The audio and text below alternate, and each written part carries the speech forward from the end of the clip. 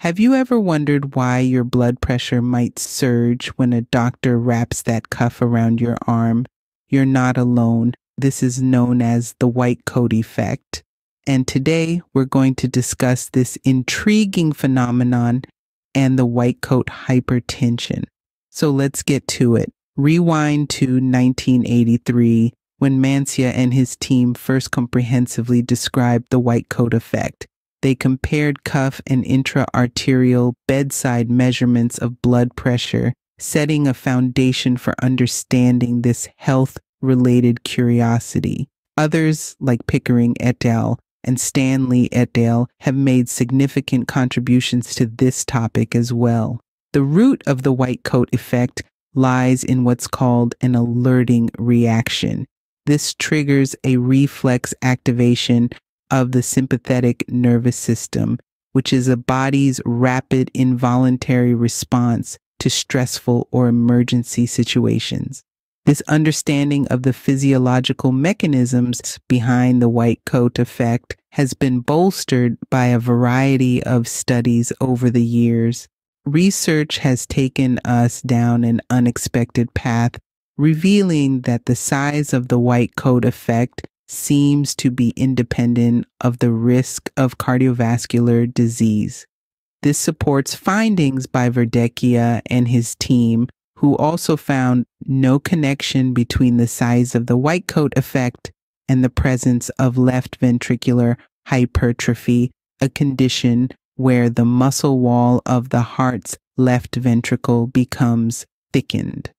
An interesting twist to this tale is that the white coat effect tends to grow with age and the stiffening of conduit arteries. This suggests that decreased baroreceptor sensitivity may play a significant role in this phenomenon. As we age, psychic stress can lead to wider blood pressure swings, particularly in older individuals, resulting in larger increases in the white coat effect.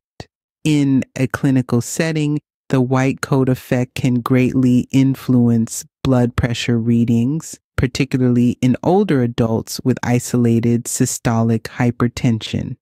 An earlier study by the International Database of Ambulatory Blood Pressure in Relation to Cardiovascular Outcome, or IDECO, found that the white coat effect in older treatment-naive people exceeded daytime ambulatory blood pressure monitoring by a significant amount.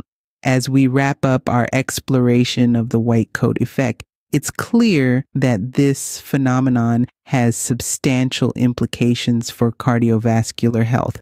Grasping its mechanisms and impacts is vital for managing hypertension effectively and providing optimal patient care. White coat hypertension refers to elevated blood pressure readings in medical settings due to stress or anxiety. Treatment depends on factors like severity, overall health, and cardiovascular risk. If readings outside medical settings are normal and there are no other risks, treatment is not usually needed, but regular monitoring is important.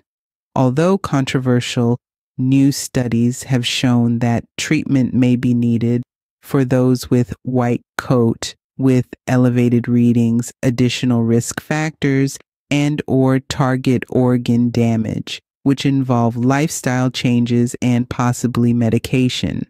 The decision should be made with healthcare professionals based on individual health and risks.